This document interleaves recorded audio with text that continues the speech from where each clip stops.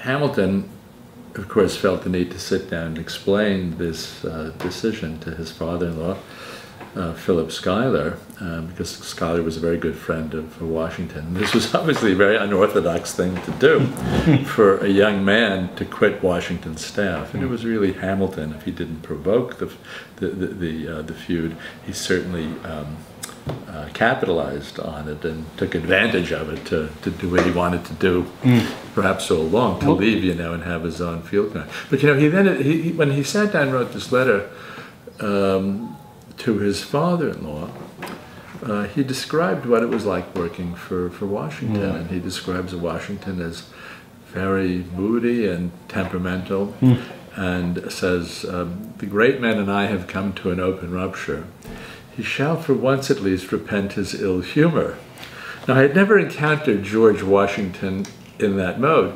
You know, and far from being disappointed by that, I actually was relieved. It suddenly humanized him. He came alive for me in that moment, seeing him, not only in that letter, but other letters that Hamilton wrote during the war, actually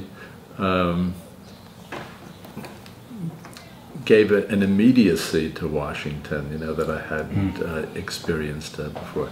You know, they say that no man is a hero to his valet. And Washington, during the Revolutionary War, was working under excruciating pressure. Yeah. And I think that precisely because he had such immense self-control and he had this enormous image to live up to, he blew off steam in private, and Hamilton saw that. I think also Washington's nature was that, it was why Washington did so well in life.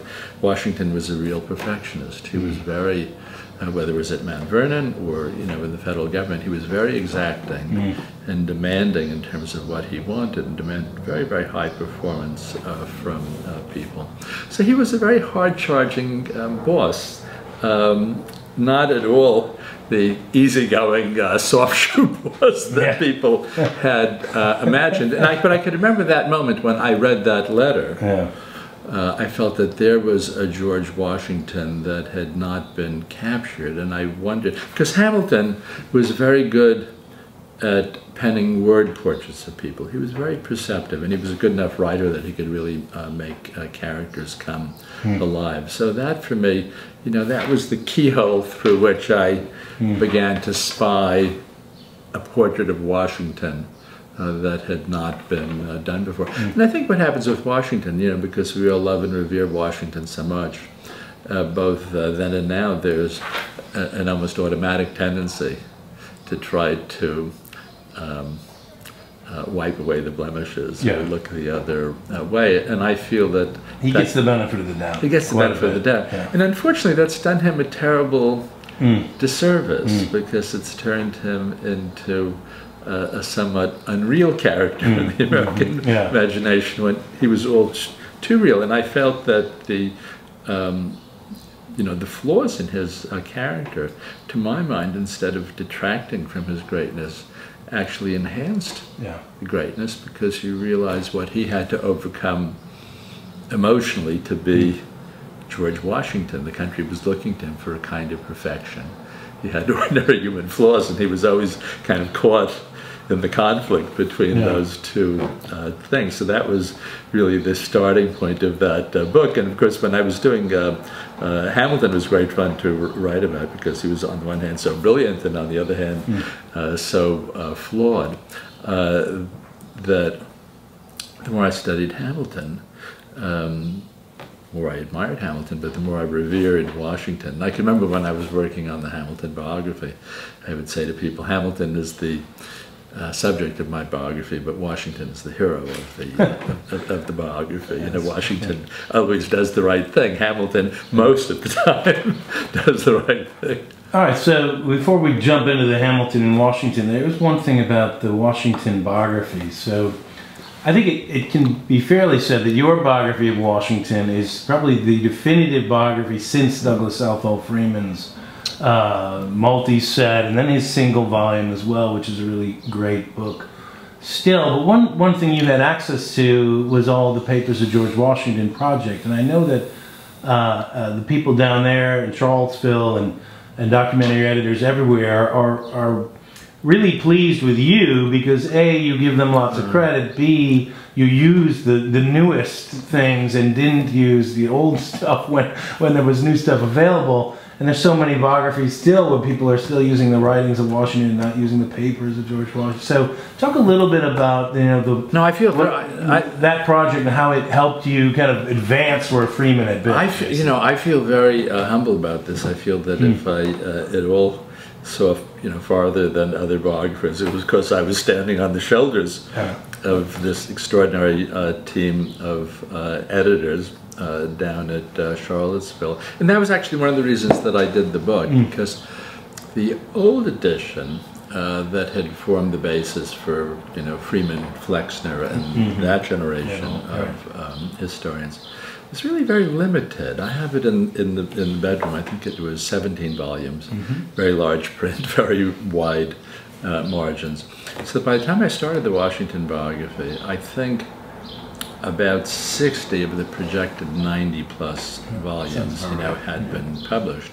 So I said to myself, do I want to wait until, all 90-plus volumes were published? I thought that was, given my age, tempting fate to do that. But I thought that there was already enough on the record. Undoubtedly, when all of the 90-plus have been finished, someone will come, along and try another synthesis. But it was probably the single most frequently asked question that I got when I was working on the book. People would say, is there anything new left to say? And I would say to people, the work is just beginning now.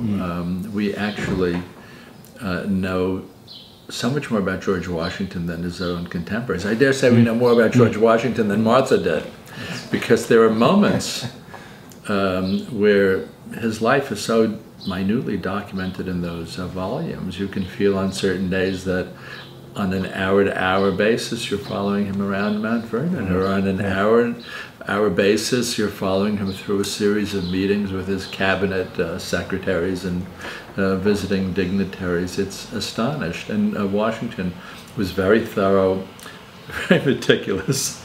He was a consummate record keeper, God bless him, and not only recorded everything, sometimes rather surprising things that he would record, but he had a great regard for the paper trail that he was creating. I was very fascinated during the Revolutionary War that he creates a staff of people and gets a special appropriation to create this beautiful edition of his wartime letters, and then took great care in terms of transporting them back to Mount Vernon. Of course, you know this very much better than I do. He even thought of creating a house, library. Would have been the first presidential library on the estate. So he's tending the documentary record as if he knew that, I was going to come along, and dozens of other biographers were going to come along and be coming through the egomaniacal version. That's coming through all of these, things. You feel that he is. You feel that it was Washington himself who spread a banquet table of documents that all of us have been feasting on, for a great many years. So I started off with the thought that the Hamilton and Washington come from very different worlds, but they seem to get on. They're attracted to each other. They come together. What is it? What are the things about each other that they admire? Well, first, let me say that there are, even though those lives are so different, there are certain parallels in terms of where these two men have come from. Because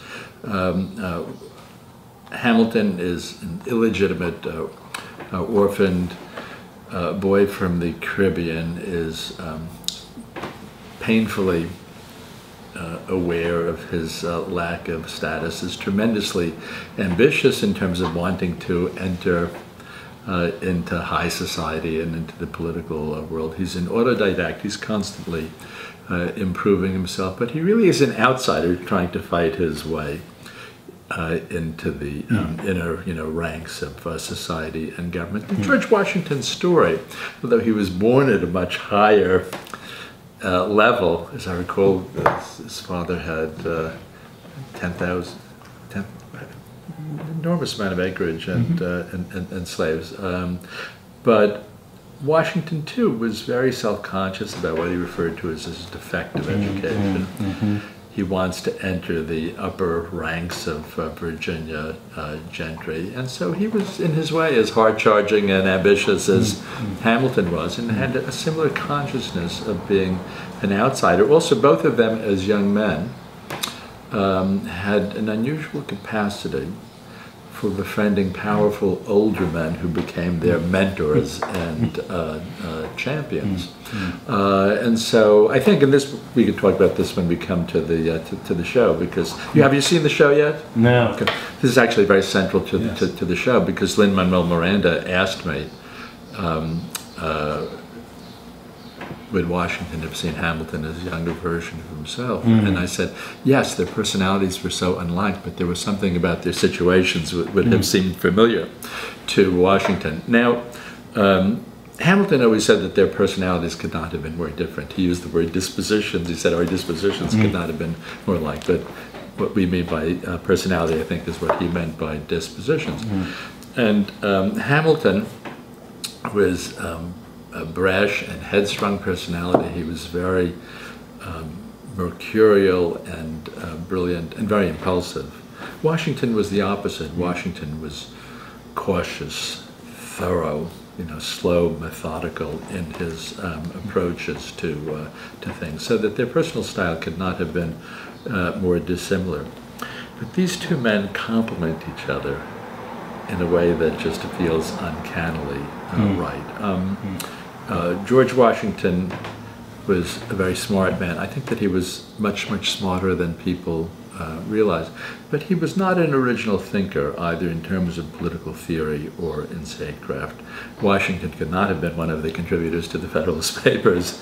Washington could not have forged the provisions of the Constitution, and could not have forged a lot of the policies of his administration. But what Washington had in abundance was judgment, which was often the very thing that Alexander Hamilton lacked. It was, to my mind, George Washington had what I would call a reactive genius, that many people noticed that when presented with a set of options, he had an amazing ability to latch on to the right one. He couldn't have generated a lot of those options himself, but because of his judgment, his patriotism, his character, he could spot the right one. And he was a tremendous talent scout, and assembled around him so many of the great figures of the time. So what we see is that during the years when Hamilton is operating under the direct tutelage of George Washington, whether during the Revolutionary War, at the Constitutional Convention, or during Washington's presidency, Hamilton goes from strength to strength. At moments he almost seems invincible. The second that he's no longer operating under George Washington's guidance, we see how fallible his judgment was and how self-destructive his behavior could be. But Washington established a set of guidelines within which Hamilton operated, and managed to, this is taking nothing away from Hamilton to say this, but managed to get this extraordinary performance out of Hamilton again and again, and early on recognized what an enormously intelligent young man he was. So I think this was really the most productive partnership of the early years of the Republic. The only one that obviously can rival it would be Madison and Jefferson, but it's really Washington and Hamilton who are setting the stage by having to win the Revolution, enact the Constitution, and create the federal government, and then Madison and Jefferson, carry that into a second phase of the country. So I think that they just are an unbeatable team, and it's one of those cases in history where the whole is worth more than the sum of the parts. And I think that if you try to, well, certainly if you picture Hamilton's career without Washington, it would have been much more limited career. When Washington died, Hamilton made a famous statement. Washington was an aegis that is a shield most essential to me. We can more easily, I think, imagine Washington's career without Hamilton, certainly in terms of the Revolutionary War and the Constitutional Convention. More difficult, though, I think, in terms of his presidency, because Hamilton's accomplishments as Treasury Secretary are so fundamental to especially that first term in office, that it is difficult to imagine what Washington's first term would have looked like. And that was not a gap, I think, that either a Madison or a Jefferson could have supplied. Hamilton had a genius for statecraft, and Hamilton combined the political, he was both a political theorist and a brilliant technocrat.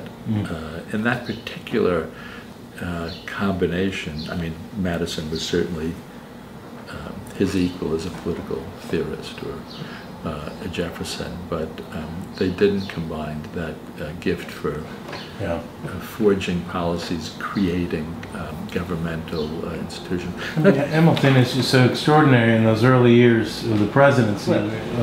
Extraordinarily complicated, incredible pieces of legislation. He's everywhere. Yeah, and I think that Washington was very aware when he became president that appointment was going to be far and away the most important. Do you think Washington knew that, or he only knew that kind of in hindsight?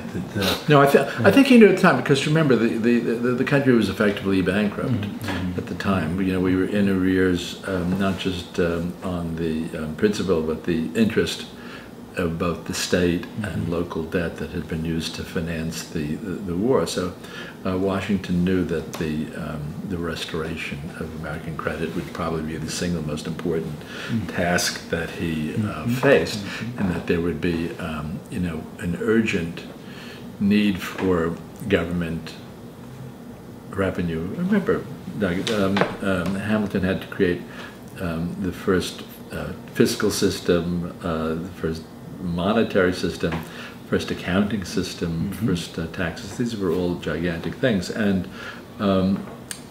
Hamilton's Treasury Department, by creating all these tax collectors and customs inspectors, was very quickly many times larger than the rest of the government combined. I mean, Knox's staff at War, Jefferson's staff at State Department are tiny in comparison. But Hamilton's Treasury Department really is, for all intents and purposes, the government, and that certainly. And Jefferson, that seemed like Hamilton seemed, overweening. Anyone who was Treasury Secretary would have been first among equals in the cabinet. Hamilton, with his own personality, he was not bashful, expanded that and played upon it. But that the issues that immediately confronted George Washington the day that he took office were the economic and financial ones. And I told you, one of the questions you had was about the choice of Hamilton as Treasury Secretary. The story that I tell in the book, which I think came from Hamilton's son, was about Washington stopping off in Philadelphia en route to the inauguration, offering the job to Robert Morris. That has the ring of truth. And then Morris turning it down and recommending Hamilton. And according to the story, Washington said, well, I knew that Mr. Hamilton was a young man of enormous talents, but I didn't realize that he has this financial knowledge. And Morris said to him, to a mind like his, nothing is amiss. I'm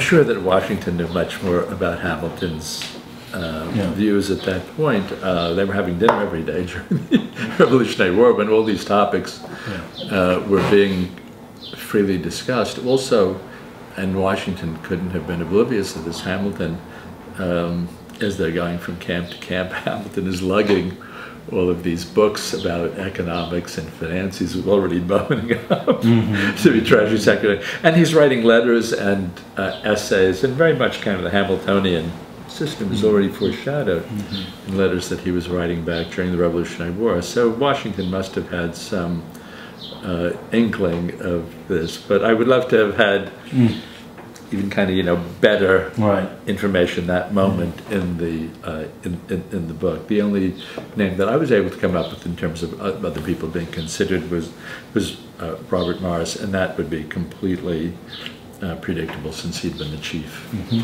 financier.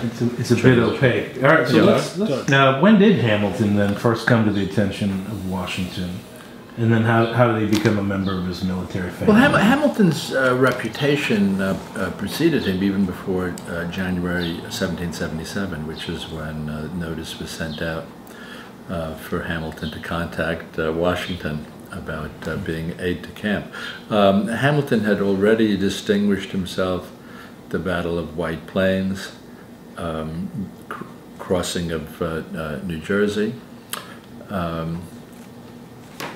Hamilton had fought at the battles of Trenton and Princeton, in both places where he had really stood out. And he had already rebuffed invitations from Alexander McDougall, Nathaniel Greene, and Lord Stirling to join their staffs. So Hamilton was a famous holdout that this boy wonder of the Continental Army had already declined to be on the staffs of 3 people. I guess Washington figured, correctly as it turned out, that an invitation from him would be irresistible. But Hamilton had this unusual combination of gifts, because on the one hand, he was very well versed in military lore. He was always something of a daredevil. He was very fearless in battle. Throughout his life, he was physically fearless personality. But he was also smart. He had not completed his college education at King's, but his intellectual reputation preceded him. And so, Washington during the Revolution was feeling quite oppressed by the weight of the correspondence that he had to handle. He was in a very unenviable situation. He was serving 14 political masters, 13 state governors, and the Continental Congress, and so his correspondence is immense. And like any general, he wanted to be able to concentrate on military matters rather than writing these endless letters. But the endless letters were necessary because he was short of men and gunpowder, shoes, clothing, blankets, food, everything. So it was like 8.5 years of badgering people to contribute to the cause. And Hamilton was a superb letter writer. The way that Washington worked with his aides is that Washington would give them what he called headings, I guess what we would call topics, or points to be covered. And he would give them to Hamilton early in the morning, and then Hamilton would write beautiful letters in response. And Hamilton was also good, not so much mimicking Washington's voice, although there was a little bit of that, but he always, the letters feel Washingtonian rather than Hamiltonian, because like all good speechwriters or all good secretaries in that situation, he had a way of intuiting what the boss wanted in the letter. That was probably also a little bit frustrating for Hamilton, because he had a large ego. Subordinating himself to someone else was uncomfortable, and actually, of all people to subordinate yourself to, though, I mean, at that moment, Washington is the only guy he would have, I guess. Yeah, absolutely. But Hamilton, from the time that he was a boy, had this obsession with military glory. Actually, the very first letter that we have from Hamilton when he was in his early teens, and with Hamilton writing, "I wish there was a war," so that he could prove himself. And Hamilton knew, and he was right about this, that post-war political glory would not go to the person who'd written the most beautiful letters during the war, but to the battlefield So heroes. is that the seed of his growing frustration in Washington? Absolutely, because he keeps asking Washington for field command. You know, another young man would have been so pleased and flattered to be on Washington's family that he would have asked for nothing more. But Hamilton had this vaulting ambition and was really intent before the war ended of distinguishing himself on the field of battle, which he did. But it's testimony to how much Washington needed him, that Washington would not let him go. You know, also one thing that I discovered was very, very important in terms of their relationship was that Hamilton was bilingual. Hamilton's mother was French Huguenot, and so Hamilton, you know, grew up not only with English but French. And as the French alliance became so important, it was no small thing, because Hamilton was handling all the correspondence with our French allies. And Hamilton's French was so good, it was very funny reading, for instance, his at times when Lafayette was away and they were exchanging letters. Lafayette would write a letter to Hamilton in French, and it would be full of spelling and grammatical errors. And then Hamilton would write back an absolutely faultless letter in French to the Frenchman. His French was much better than Lafayette's. So there were kind of all of these things that I think made it very difficult for Washington to let go of this young man who was sulking about the fact that he couldn't get a field command. But Washington made the right decision, that Hamilton was probably more valuable behind a desk than he was on the field of battle. But when he finally had his chance at Yorktown, he certainly did cover himself with glory, and it was very much the realization of this boyhood dream. So was he ever? You know, the story was this, as best I was able to reconstruct it. The French in the relationship with the Americans at Yorktown, the French really had the upper hand. But the French liked to maintain the appearance that this was an equal relationship, or even that the Americans were leading. And so what happened, there were these two redoubts, I think, that's not how it's pronounced, these two redoubts, 9 and 10, that had to be taken. And so Washington decided, again in this spirit of Franco-American amity, that one redoubt would be taken by the French and one redoubt would be taken by the Americans. Now, he kind of made an interesting decision, because in terms of the American redoubt, that is the Continental Army redoubt, that he handed that off to Lafayette for the decision. Then Lafayette chose his aide, Gimat, G-I-M-A-T. So it was really French both sides, one kind of nominally Continental Army. Hamilton was furious when he found out about this, because he outranked Gimat. He was very close with Lafayette, may have been annoyed, probably was annoyed with Lafayette for not choosing him. And at that point, Hamilton appealed directly to Washington and really turned on the eloquence, if not the charm, and got it. And then he has this amazing moment at Yorktown where he leads the charge. They were going to take it with just a bayonet, so he rises up out of the trench and he sprints across the field. It was at night, you know, and there were flares exploding in the sky. Charges the redoubt. When he got there, because he was relatively short, he was 5'7", when he got there, he had one of his men kneel down. Hamilton kind of sprang up, on the back of his shoulders, sprang up onto the parapets, you know, waves them all to follow, and then just with their bayonets, you know, they capture the French in this defensive work. So it's a great moment, and it really Hamilton lived up to his own fantasies of himself at that moment, and showed that he was very brave. And of course, that did help him after the war. That he was a genuine war hero.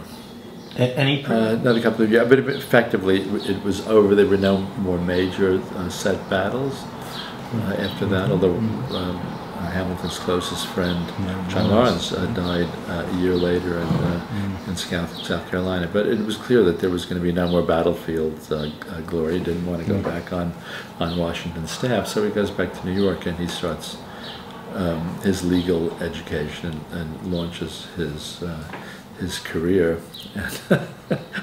Washington, when he saw Hamilton sprinting across the battlefield at Yorktown, Washington must have been very relieved and thinking to himself, "Okay, he's done it now. He'll never have to bother me again about this." So how do they come back into each other's lives in the 1780s? I mean, Washington's in New York. I'm sorry, Washington's in Mount Vernon, Hamilton's in New York. What are the because they lose touch a little bit after the war. But I think that what happened was that their political vision of the country had been very much forged by their experience of going through the war together. They watched, for instance, the chaos of the Congress. The war left both of them with, I think, the same set of political beliefs, which was the need for a strong and energetic central government, a skepticism about legislative leadership and a faith in executive leadership, and a sense that our government has to not only be strong and energetic, but flexible in terms of meeting the needs of the country. They also, one very strong bond between them was that both of them felt that historically one of the dangers of revolutions was that they tended to run off to extremes. So it was a question, how do you kind of begin to turn off the fervor of the Revolutionary War without losing that idealism? In other words, how do you kind of move this into a more pragmatic mode? And when they saw things like Shays' Rebellion, when they saw states squabbling between each other, both of them were fearful of anarchy, fearful of mob rule. Both of them had wary of human nature is the way that I would say it, and this comes to that defines a set of beliefs that unites them. So really, Hamilton and Washington, at first apart, then together, are having very similar reactions to the post-war political situation, and have very, very similar diagnosis in terms of the need to revise or even replace the Articles of Confederation and to establish a much stronger government. So Hamilton, he wasn't the only one, but I think that Hamilton was very important in terms of coaxing Washington back out of retirement, of beginning to sort of tutor him in the constitutional issues, which Hamilton did along with Madison and Knox. They were all sending him memos, beginning to brief him for the Constitutional Convention, but also convincing Washington that the American Revolution is incomplete without the Constitutional Convention. Then I would convince him that the Constitutional Convention was incomplete without the creation of the federal government with Washington as president. And so, actually, when they come back together at the Constitutional Convention, the personal feeling between the two men seems to have warmed up again. Are they saying in this? Well, he's not there very long. Hamilton's there in the beginning, and talks about how much he loves the British Constitution, and he goes home. Yeah, and when he leaves in July, and Washington sends him this letter, "I'm sorry you're away," even though Hamilton has delivered this slightly crazy speech to the convention. So I think the fact that Washington was so eager to have Hamilton come back, which he did. Of course, Hamilton was the only one from New York who signed the document, that Washington saw them as kindred spirits in terms of these constitutional issues. So really, at that point, from the lead up to the Constitutional Convention and beyond, they really never lose contact with each other again, and the relationship only grows broader and deeper as time goes on. How does it emerge? You know, as the tensions between Jefferson, Madison, Hamilton all start to appear. Where's Washington's role in that? Is he goes from being sort of trying to stay above the fray, or helping to try to mediate, to shifting over into one side at some point? How would you describe that story? I think what happens is that Washington, although as time goes on, it's clear that his sympathies are much more with the Federalists than with the Republicans or Jeffersonians at the time. Washington was a very good president in terms of encouraging a free interplay of ideas within the government, and so he genuinely wants different voices. He uses the same style of governance, actually, that he uses as a general in terms of canvassing opinion. He would ask people, and then he would kind of very slowly ponder. You know, Hamilton said he ponders slowly. What was the line? Ponders slowly, ponders surely. And that was Washington's style. And even when Hamilton and Jefferson starts feuding, instead of wanting a unified or monolithic voice to his administration, he does want to have these differences of opinion going on. He's very, upset by the feud, and he's very upset when Jefferson leaves. You know, a modern president might react and say, he's not a member of the team, and we have to get rid of him. He's not sympathetic with it. And Washington was able to tolerate really quite a significant degree of dissent from within his own administration. You know, I think that what happens, on the one hand, Madison fairly quickly, with the new government, goes from being a trusted advisor to Washington on political and constitutional questions, goes to being an apostate, and begins to make speeches attacking Hamilton's financial system. So it's really Madison who begins to exile himself from Washington's affection. It was really Madison who was initiating that, not Washington. So Washington starts feeling a sense of betrayal with Madison. And then again, Washington doesn't realize at first the extent to which Jefferson, the Secretary of State, is helping to orchestrate a lot of the congressional and press attacks on the administration. But again, it's Jefferson who is pulling away from Washington. It's not Washington who is pushing him away. And also, I think that one reason that Washington and Hamilton become so extraordinarily close is that Hamilton showed extraordinary loyalty to Washington.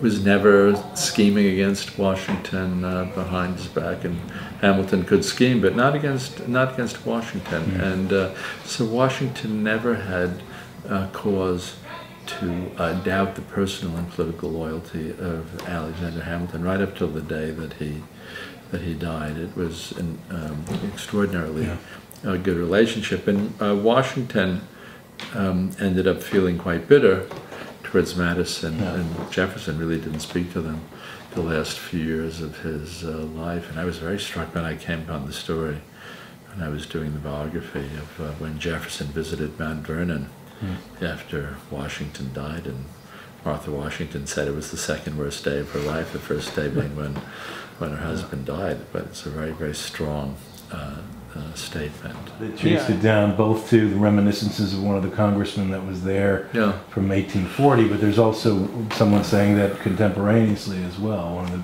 people in that party. So it's clear that Martha was saying those kinds of things. Yeah, Martha was kind of more, she was a fiercer and more militant political personality. Because, less guarded, perhaps, Yeah, and boy, how fiercely loyal to the memory of her husband. So the part of Washington's life that few people talk about is when he comes back and to be the commander of this quasi-war army don't know what else we call it. Provisional Army. Provisional Army. Yeah. And insisted that Hamilton be his second in command over John Adams's complaints and even against the notion of the seniority of somebody like Knox, who, you know, it seems like he would have been, you know, he would have had the right to be in the second position there. Why was Washington so insistent upon Hamilton at that moment? Well, first of all, you know, in 1798, when Adams pretty much drafted Washington to become the general of this new provisional army, Washington was 66 years old, quite infirm. You know, we know from the Gilbert Stuart photo, as far as Gilbert Stuart paintings, of just a few years earlier, that Washington had become a stiff and craggy person. He aged considerably. He doesn't, when you look at, you know, the famous standing portrait, Washington doesn't look like somebody who would go out and take the battlefield as the general. And I think that he realized that probably this was physically beyond him. Also, George Washington's entire life, even every time he returns to his beloved Mount Vernon, there's another crisis, and he's pulled back into the maelstrom. And so I think that what he does in that situation, Washington never felt that he could say no to the call of his country in a situation like that. On the other hand, he clearly didn't relish it. And so what he did, understandably, is said to himself, okay, I'm going to accept this, but I'm going to define it in a minimal way rather than a kind of maximalist way. 20 years before, he would have defined it in the maximalist way. Now he's defining it in the minimalist way. And so he lays down this stipulation that he does not want to actually become the commander in the field until the war has actually started. Okay, think of that, until the war has actually started. It means, I think the Provisional Army was going to be about 10,000 men. So who was going to recruit and train and equip this entire army? It would have to be someone extraordinarily capable to do it. And Washington was not prepared to do that himself. He was prepared to, as it were, it was sort of like the batter who comes up, you know, the pinch hitter with bases loaded with 2 outs in the ninth. He was ready to do that, you know, but a lot of the hard work of actually forging an army would be done by the number 2, the so-called Inspector General. And that was Hamilton. And Hamilton, he just felt that Hamilton was more capable of doing that than Henry Knox. Hamilton actually had probably a more rounded sense of an army. Remember, Knox had been head of artillery. Hamilton was aide-de-camp, was Washington's military secretary. But if you look at a lot of those Revolutionary War councils, Hamilton was there. He was colonel, you know, but the other 10 people in the room were generals. So he was in on all the major strategy discussions. I think also being on Washington's staff, Hamilton had a kind of nuts and bolts sense, because he was involved with all, you know, the correspondence with the Congress in terms of all of the kind of commissary and quartermaster matters of creating an army, feeding them, clothing them, housing them, all of this, training them, which I don't know that Knox would have had that. And there have kind of been other things that happened with Henry Knox that would have made Washington and also Hamilton reluctant to bring him back. But, you know, so Hamilton becomes the Inspector General. Hamilton becomes Major General. People don't realize that Alexander Hamilton ended up Major General, but of course it was, as we all know, waving a red flag in front of President Adams. And the result was explosive and unfortunate all around. But Washington must have been relieved that he never actually had to come out. You know, just one last thing on that point. In their letters about a possible war with France, which I took seriously, I actually took seriously the idea of a French invasion, and they discussed what form it would take. And they felt that when the French landed, it wouldn't be like the British strategy where you occupy a few coastal cities. That would be very rapid and very mobile, and they would start to invade the interior. And they would need a fast-moving army in response. And Washington didn't feel that he had the reflexes at that age in order to be the general for that kind of fast-moving campaign. I think it probably would have, even physically beyond his capacity. Fascinating.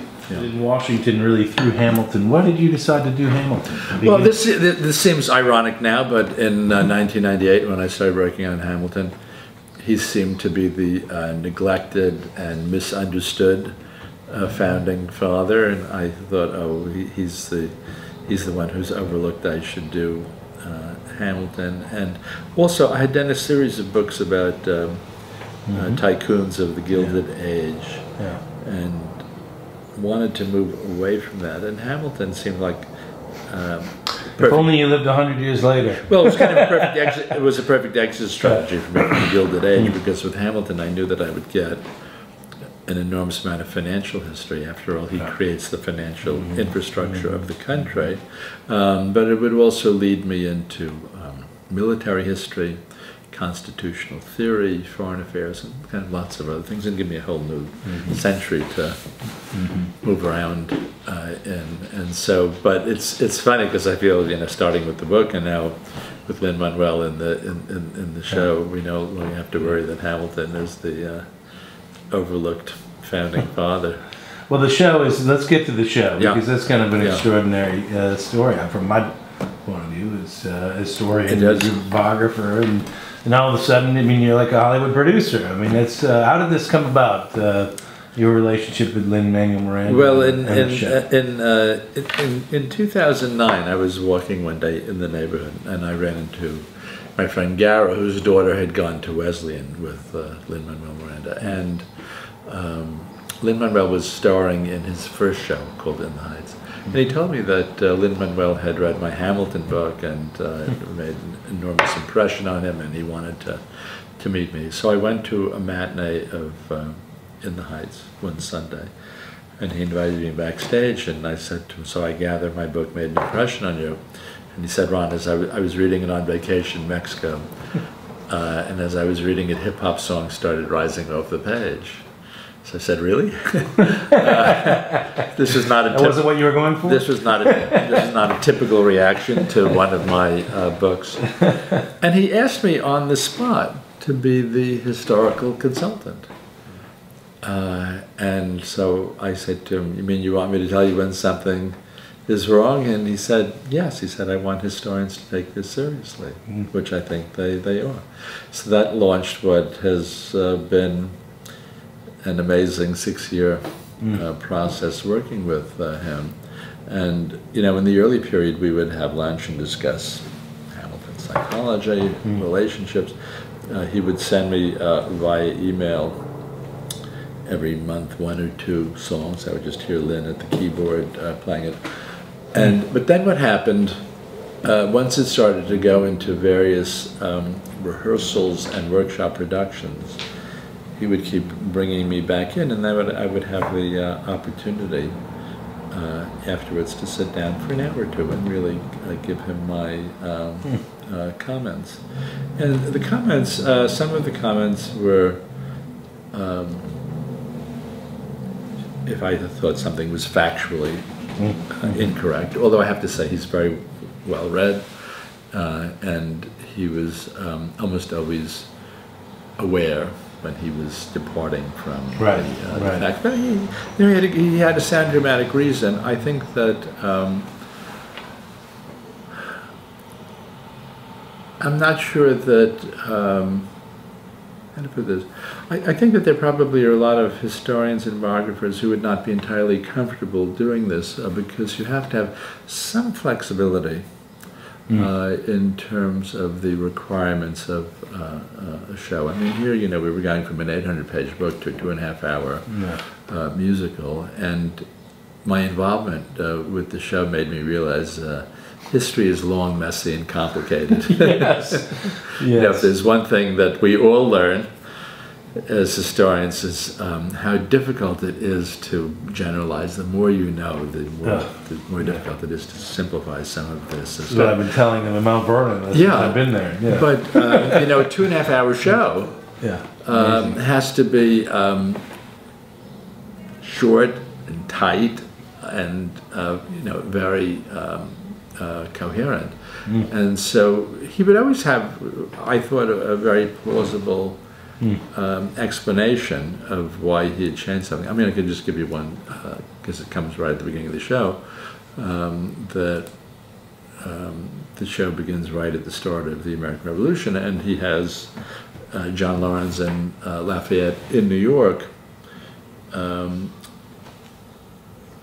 a year or two before he actually meets them. So I said to him, Lynn, this is 1775, 1776, but they didn't, meet Hamilton until 1777. But he wanted to, one of Hamilton's first friends when he came to New York was a tailor named Hercules Mulligan. I think Lynn found the name irresistible. And Lynn wanted to start a series of quartets that run through the first act of Hamilton with his friends Mulligan, Lawrence, and Lafayette, which means that with Lawrence and Lafayette, he has to introduce them, a little bit earlier than they appear. So, there are moments where you have to scramble the time sequence a little bit. There are moments where you sort of have to collapse, different events together. And so, I was always kind of feeling my way, trying to figure out how does one strike the right balance between the historical accuracy and a tightly constructed show. And I hope people who see it, particularly historians and biographers, will feel that we made the right decisions in doing it. So far, actually, we've gotten very, very good reactions. The reviews have been really superlative.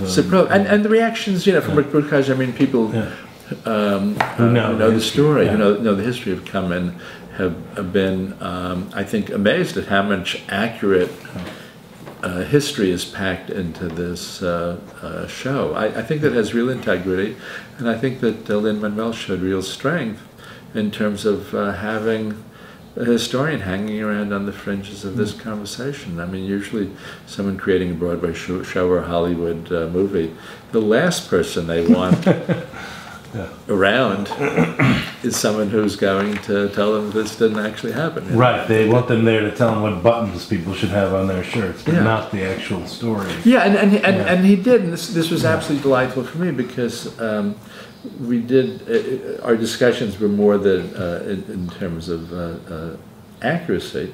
We discussed the characters, the relationships, and really the entire dramatic trajectory of Hamilton's life. And it was fascinating for me, as I mentioned earlier. He said to me one day early on, would Washington have seen Hamilton as a younger version of himself? And I said yes, and Lynn responded to that very powerfully. You'll see, created a couple of beautiful songs where Washington sings to Hamilton, "Let me tell you what I wish I'd known when I was a younger man." And he starts talking about, he doesn't name Fort Necessity, but he's clearly talking about the Jumonville incident in Fort Necessity and the mistakes that he made as a younger that's really neat. Yeah, it really is.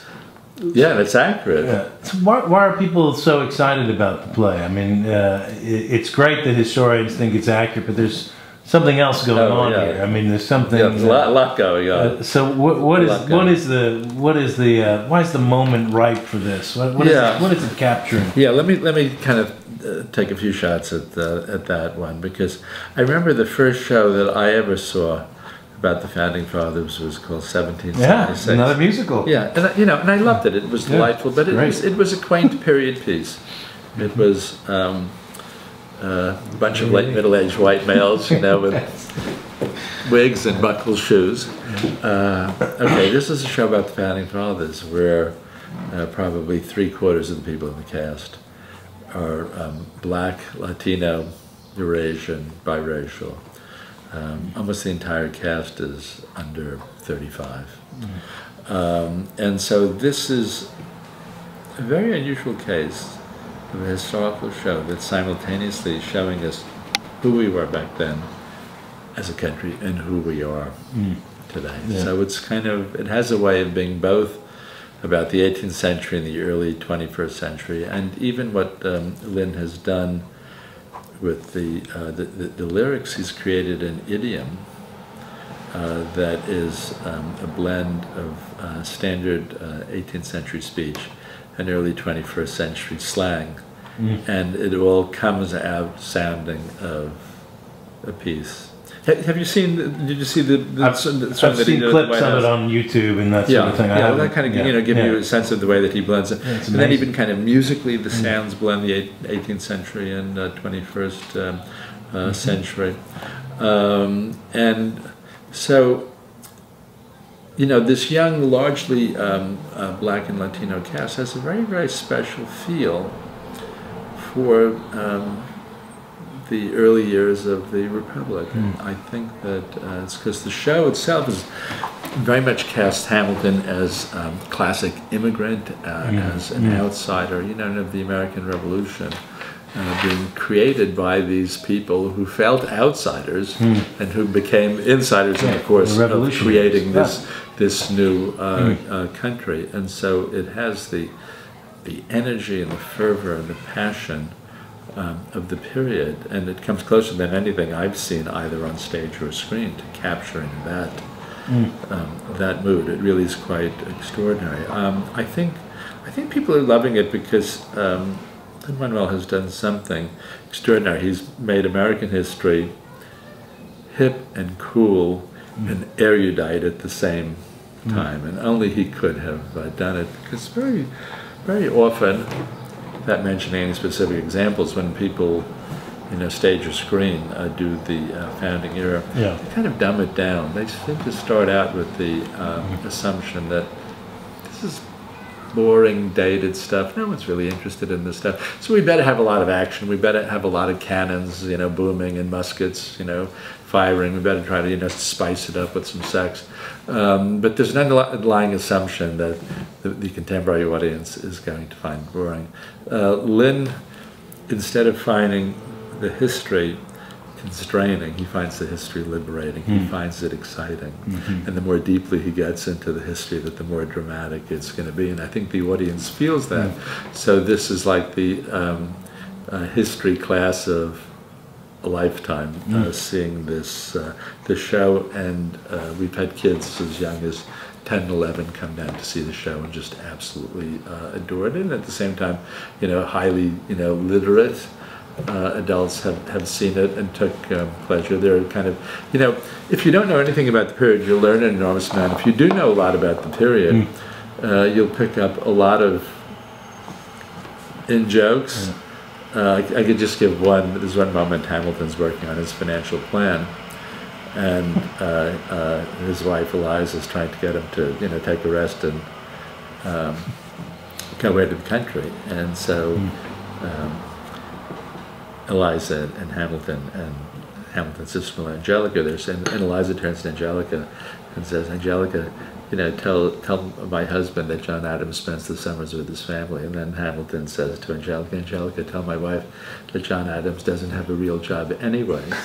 And it was interesting because I could remember saying to Lynn, well, the audience even, because it hasn't been told to the audience that Adams is vice president. And yet the audience roars with laughter. Number one, it was sort of nice that a lot of people realized that Adams was the vice president, but then also people, people know the history. Adams with his famous, line about the vice president. But there are kind of a lot of moments like that. Whereas if you have a sort of insider's knowledge, you'll hear these sort of in-jokes that he's thrown in for your delight, but even if you sort of don't know what's behind the joke, it still is often quite